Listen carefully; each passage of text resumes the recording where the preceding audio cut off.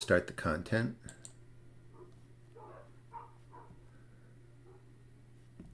Good morning. So I always start about 5 minutes early, just to make sure everything's working okay, people can hear me. So if you're watching this after the live event, just skip ahead to 5 minutes, about 5 minutes ahead, and that will start the content. Garden Grounds is a live, really, YouTube video series where I can answer a couple questions from people in the chat.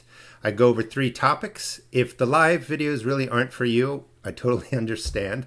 Maybe skip Garden Grounds, but I will continue to make a lot of the short videos that I make, probably 150 this year, and you can just watch those. So again, the live event's really a chance for me to really talk with you all on a small scale. These will go about 20 to 30 minutes.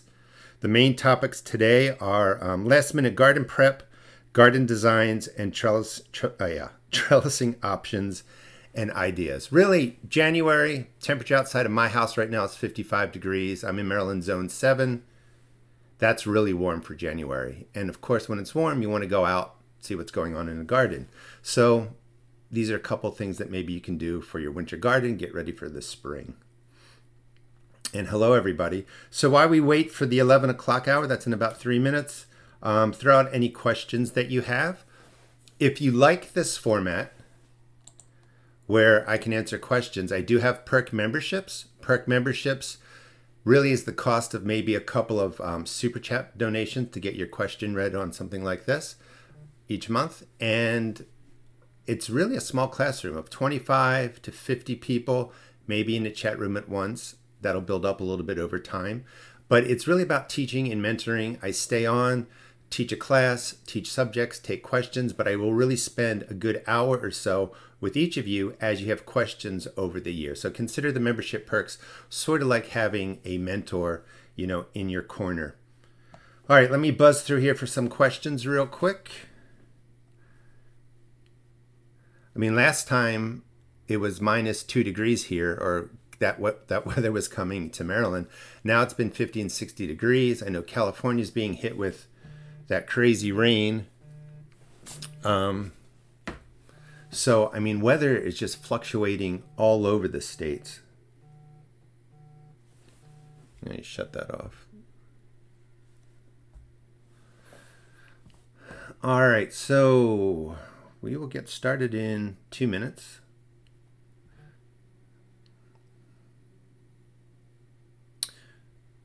Any questions to start?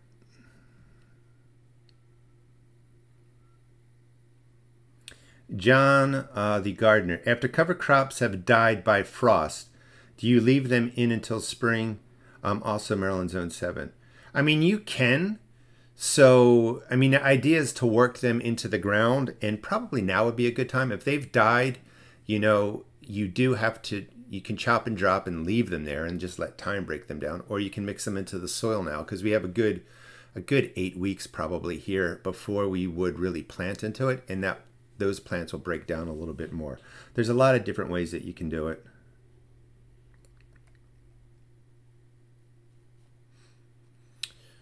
All right.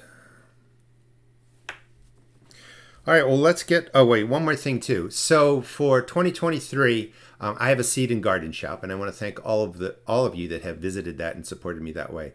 We now have an affiliate program where you will get 15% of the sale for new customers. Those new customers stay with you forever. So if you stick around for 10 years, every time that customer you found comes to the shop, you get 15% of the sale. You can go to the video descriptions, check out the pinned comments to all my videos, and it'll tell you how to kind of sign up for the 15% affiliate. And you just drop a link that's uniquely yours to wherever you want to send it. And if a person uses that link, comes to my shop, then you will get 15%. Sheila T, and then we'll get started with the topics. How long can soil and amendments be kept in a bag? I always end with extra bags. Really, forever.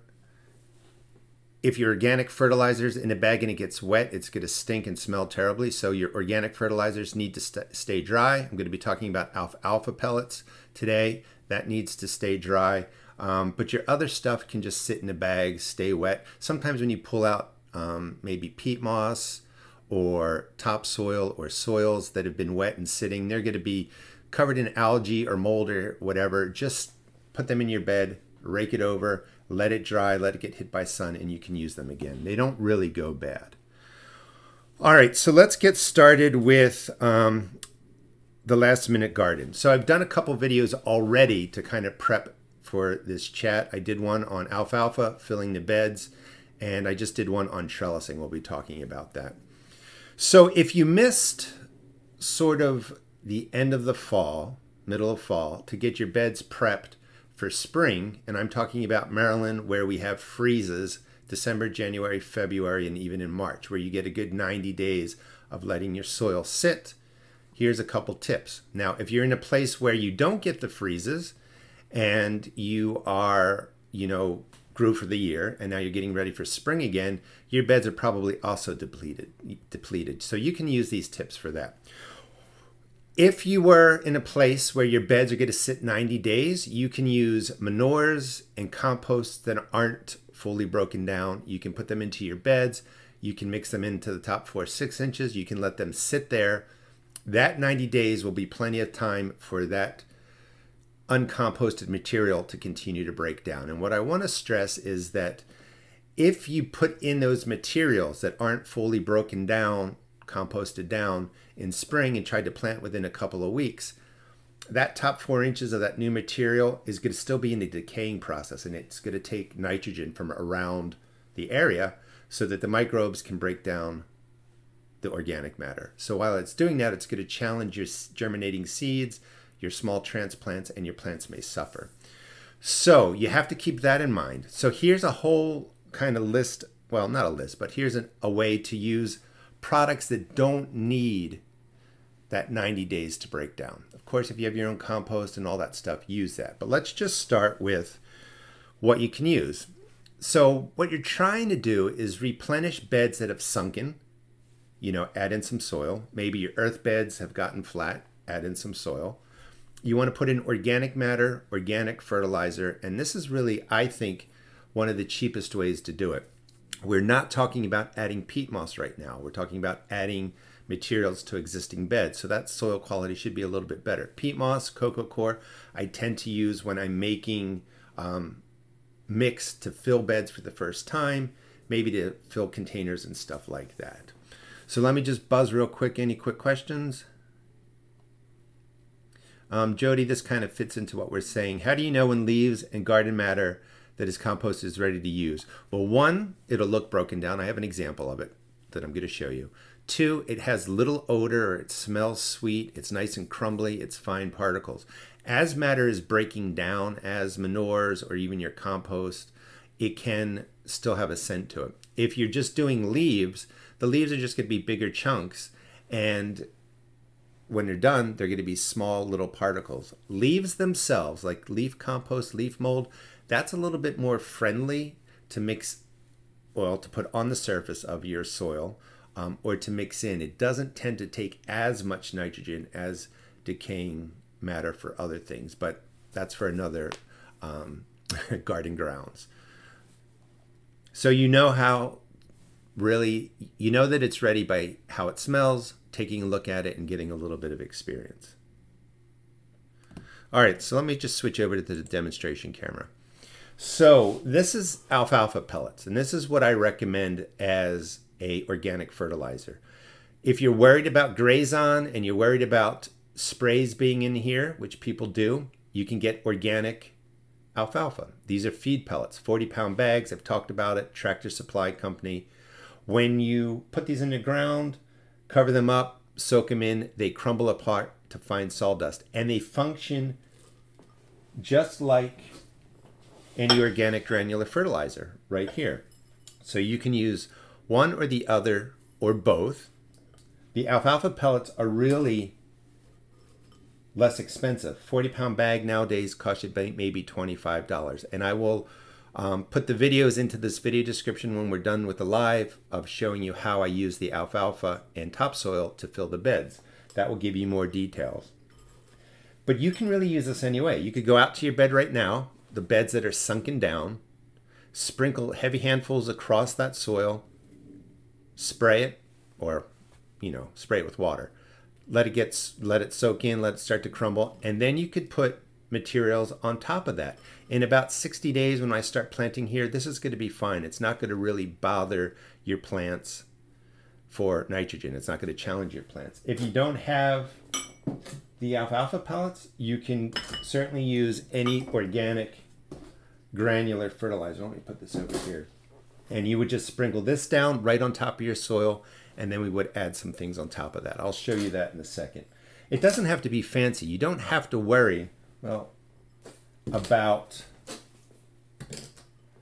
getting the exact ratios of spread of the materials down. I mean, that's fine if you want to figure that out, but it's really hard to figure out. Like when it says, 1 cup per 100 square feet sprinkled evenly, I don't even bother with that. I just sprinkle this across the top. It's a slow release organic granular fertilizer. Basically, it's the same stuff. Blood meal, bone meal, alfalfa pellets may be in here, alfalfa meal might be in here, cottonseed meal, chicken manure, all kinds of stuff. Sprinkle it down, wet it down. It functions just like the alfalfa. What I like about this is that it has a natural growth hormone that really does help plants grow. So this is just a way to save money. Use either, use both. So if you're looking at these pictures, when they're wet, we have this one, A we'll call, and we have this one, B. Which one is the cheap topsoil? Which one is my leaf compost? And it's hard to tell when they're wet, because when they're wet, they've got this beautiful color. This is my compost and leaf compost. And let's see if I can do this. Just look how beautiful that stuff is. Little bits of wood in there from branches and stuff like that. But it's well broken down, well decomposed. And from Jody's question, this is what you're looking for. So if you have plenty of this, you can go ahead and put that in your garden. This is the cheap topsoil. And when we get closer, it is really just shredded wood. There's a lot of wood in there. And that shredded wood has to still decay and break down. So if you use this, the decaying process for the wood could challenge your plants for nitrogen. That's why you want to give it, I think, at least 30 days, 60 days to break down a little more. And the trick to use is if you're using, a cheaper topsoil that looks like this, after you put it down, soak it in with fish emulsion or other organic water-soluble fertilizers. That will put a lot of nitrogen on here, and over the next 30 to 60 days, that will help this decay and break down, and you won't really have a whole problem. This is the quick setup. If you get the last minute, needs to fill your beds, I put down the alfalfa right on the bed. Then I put down about 2 inches or so of the cheaper topsoil. I do add more alfalfa right onto that. And then I come in with my compost to top off the last inch or two, and I just spread that across the top. And that sets my beds up really quickly for spring use here in Maryland, where you have the winters. And it can be done where you don't have winters and you're just kind of refreshing your beds. It's a cheaper way to do things. You could spend money and get, tons of compost if you don't have it. But building soil is kind of a slow and steady kind of race. You just want to be adding stuff year after year. And a trick to deal with materials that may not be fully broken down is to give them a good soaking of fish emulsion, which is high in nitrogen, or some other water-soluble organic fertilizer that the nitrogen will be present. It will get used up in the decomposition process. That process is a little bit slower, or a lot slower actually, when it's freezing and cold out. But you're going to make it a nice happy medium to get your beds ready come spring. Now, that being said, if you're putting transplants into your beds where, let's say you're in California and you set this all up, you can pretty much after a week or two go ahead and do this. Just clear out a hole, put in maybe better material, put in your transplants, and as the roots spread out and grow, they're going to find a good place to collect the nutrients they need. And all the stuff that you're putting in now will break down and feed the plants over the season. If you were going to put seeds down right away, you don't want to put seeds down into something like this. It's just too woody, and it's going to need more time to break down. you would want to be putting it, into your compost, and things will grow really well that way from seed. And here's the tip, really. Let me get back to the main camera. If you're just doing this for the first time, give it a try, take some notes. And if you put in transplants and you find they don't grow, they start to yellow a little bit, that's because the decaying process is still happening. So you just kind of want to fix up a little bit of what you're putting in there and, take notes, change it up a little bit. If you notice that the transplants are yellowing, hit them with that organic water soluble. That will give them nitrogen. They will get on their way. Soon the roots will go deep past that 4 to 6 inch mark, get to, soil that's not competing for nitrogen through decomposing or through the decomposition process, and everything will turn out right. You can't really fix seedlings that are struggling if you put them into materials that aren't fully broken down.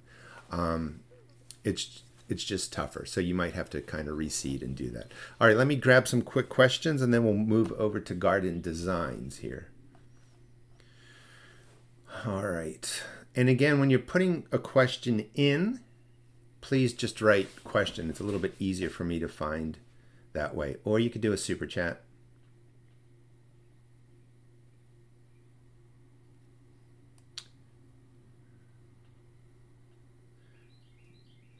Just reading these real quick.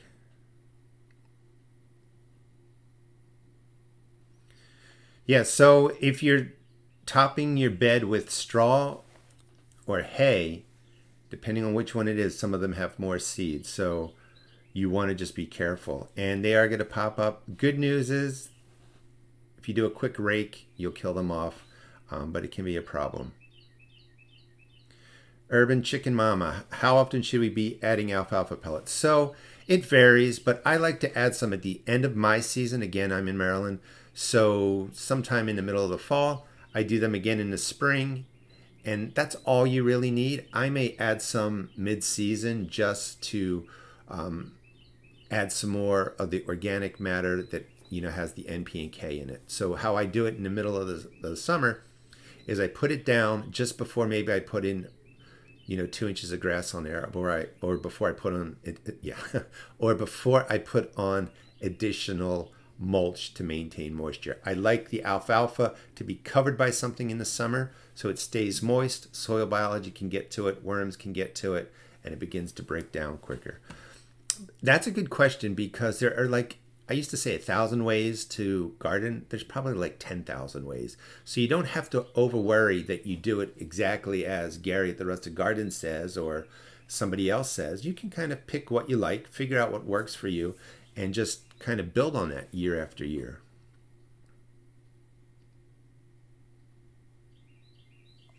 Worms do like the pellets. The other thing with the pellets too is I have not had mice, voles, or moles go after them. The rabbits tend to leave them alone too when I put them outside the fence. But if you're worried about animals, soak it right away.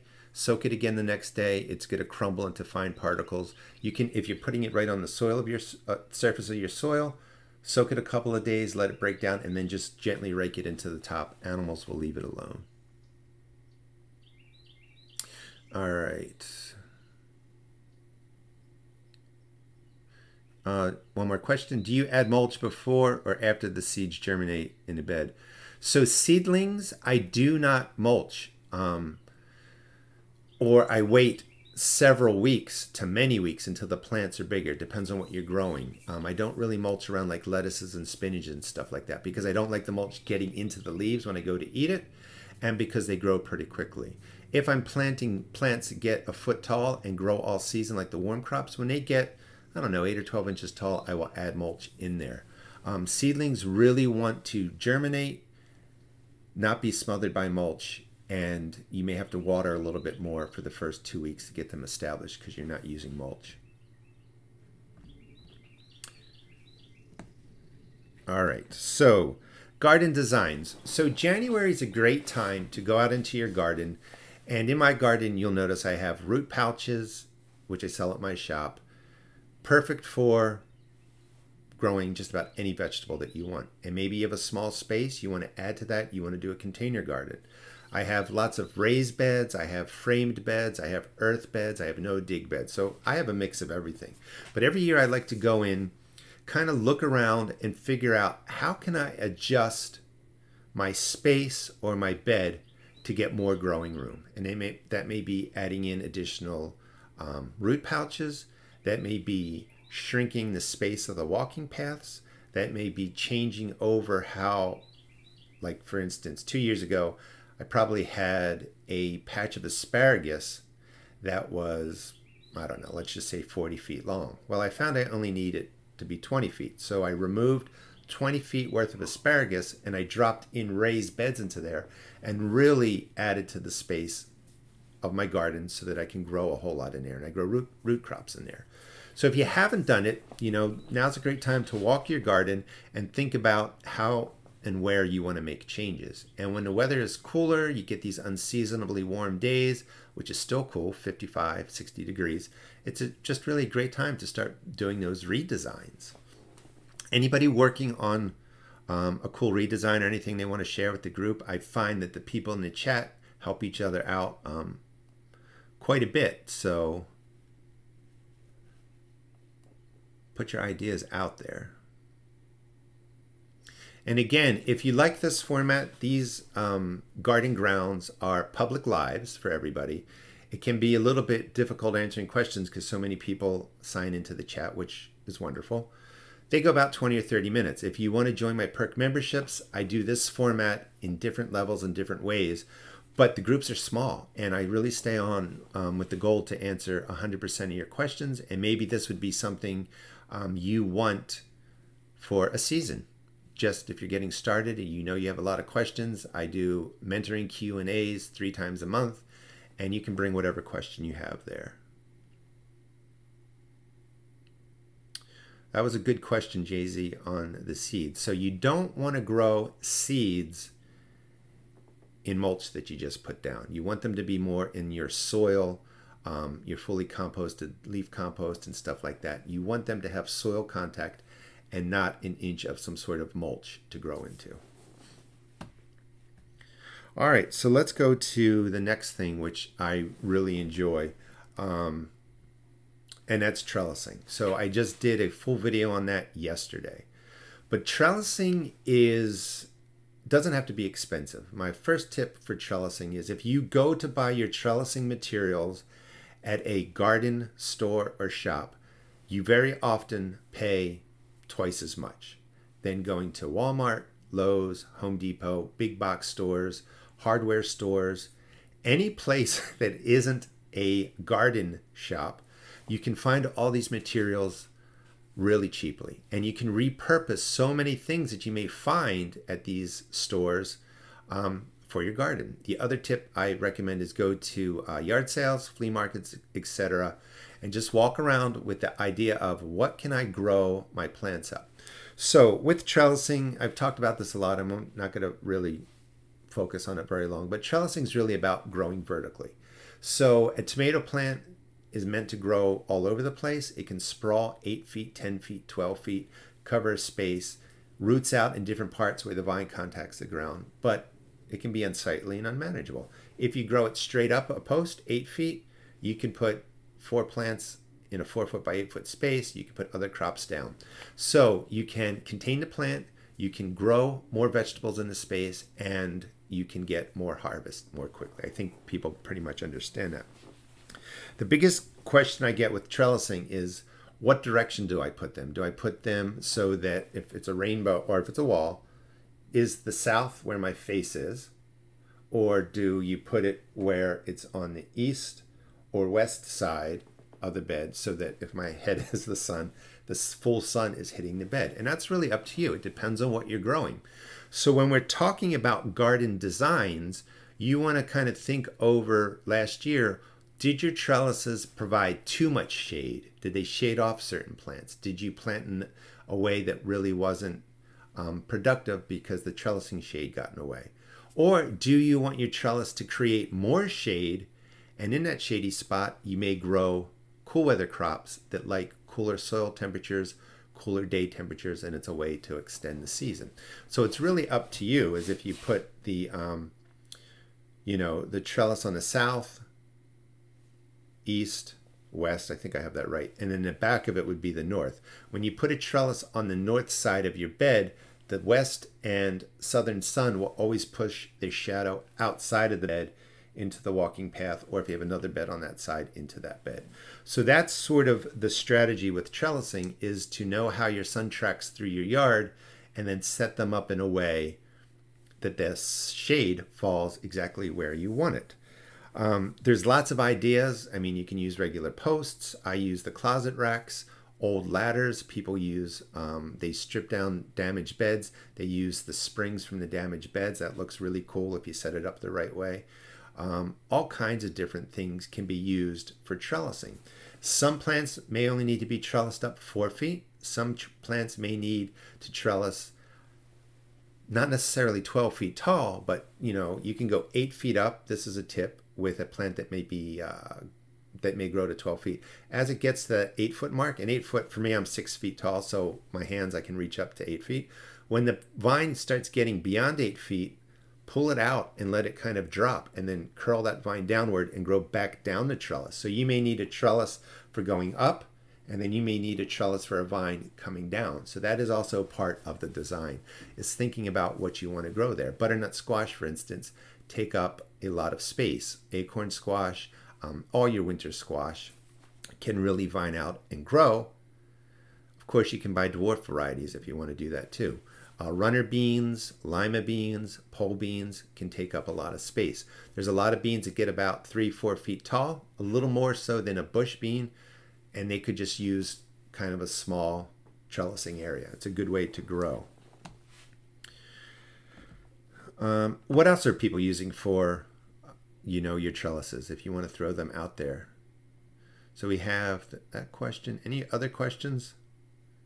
Two gals talking about sunflower. So I actually have sunflower seeds that will grow on their own, because I grow them every year. Seeds fall, and they start growing actually in April. And believe it or not, they can take a little bit of a frost.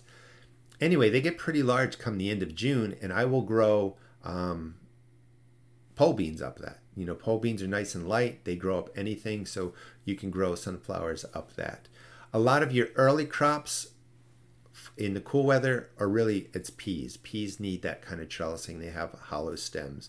And then as you get into the warmer crops, that's when the vining plants are really ready to go in the ground. That's when you want to have your trellis systems, set up.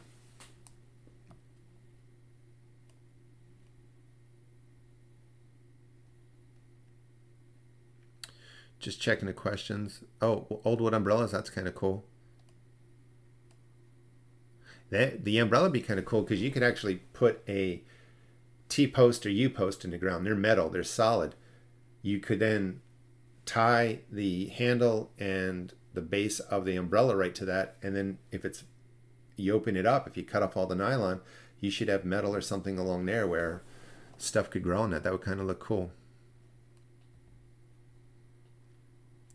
Old pool poles are a good idea. They're usually aluminum, so they can get really tall. And let me make sure I got who said it. And Patty was saying she uses chicken wire. So if you put a pole in the ground, maybe it's this wide, a nice solid pole, and then you get chicken wire and you cut it into, let's say, 1 foot or 2 foot strips, you can kind of just roll it down that pool pole or your stake, and that's perfect for a set of green beans to grow up there. You can put 3 green bean seeds in the bottom of that, and that will grow up in a space. So it's a nice compact 1 foot space, maybe 2 foot space, growing vertically, held in place by a single pole, and then your pole beans can grow at 6, 8, 10 feet right up of that.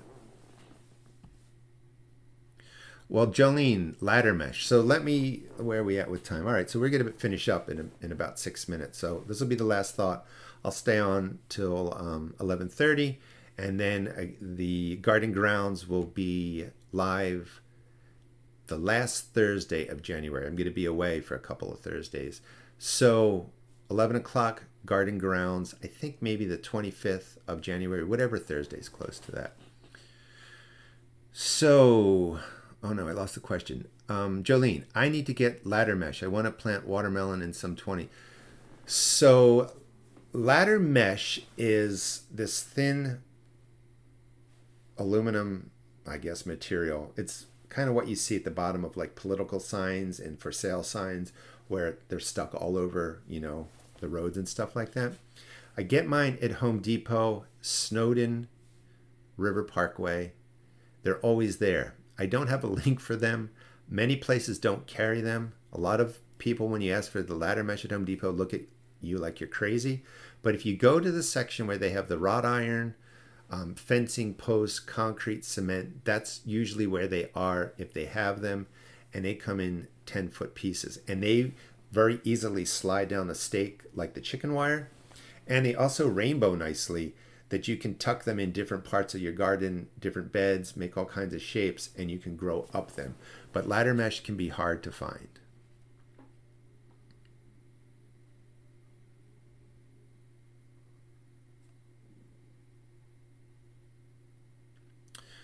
All right, so that kind of wraps up the main 3 questions. If you have any other questions on kind of last minute soil prep, your garden designs, trellising options, etc., please toss them out there.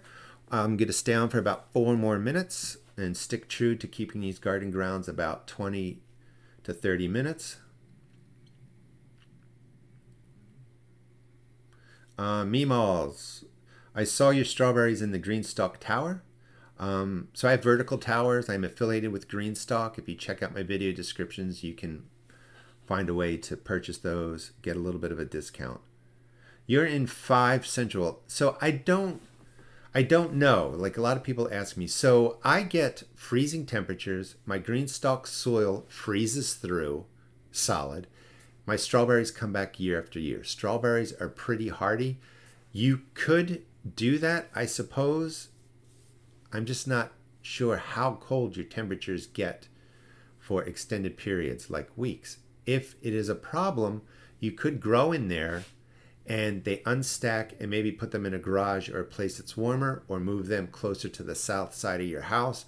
That tends to stay warmer. But any of you in the chat that grow strawberries in zone 5, maybe you can help Meemaws out with how hardy strawberries are. I mean, pretty much, Meemaw, if you've planted strawberries in the ground and you leave them out there all winter and they come back in the spring and they do that regularly, then you can put them in a GreenStalk tower. I guess that's a better way to say it. If you know your strawberry plants survive your winters in the ground, they come back with, you know, full force, then you can put them into the towers.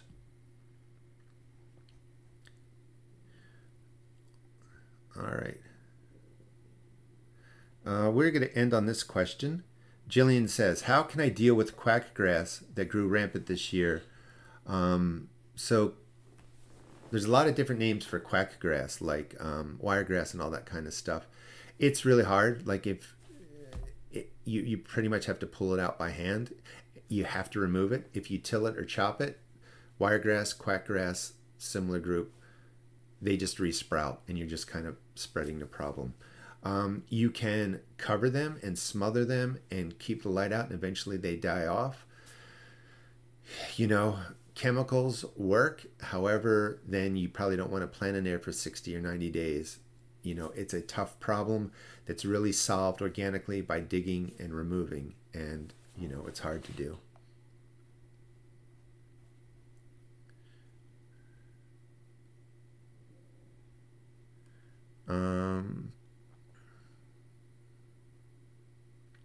And then urban, okay, we'll leave on this one because it's what night temperature is it warm enough to start uncovering things?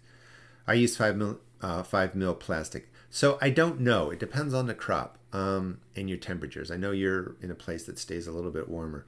But if you feel like, I don't know, actually, is the answer. It depends on the crop. Cool crops, you can certainly probably remove them now if the night temperatures are staying in the 40s. Your warm crops, you know, when the night temperatures are in the upper 50s, that's a good time to remove it.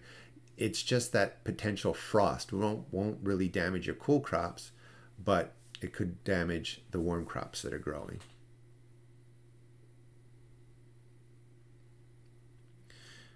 Okay, I keep saying I'm going to leave, but here's a good question. And again, if you want to do the membership perks, I hang out for a long time and answer questions. Chef Chris, triple digit heat, summer 22. That's really hot. 40% shade cloth would help. I would definitely go to 50, 60, maybe even 70% shade cloth with temperatures like that. The whole goal, and I'll be talking about this in future garden grounds and in future videos. If you check out my trellising video, I talk about how to use the trellises for shade cloth. You want those plants to stay cooler, but more importantly, you want enough shade on the ground for that ground to cool around the root system. So I would go with the higher shade cloth. All right, so I will see you guys for garden grounds towards the end of January. Hope you guys had a great new year.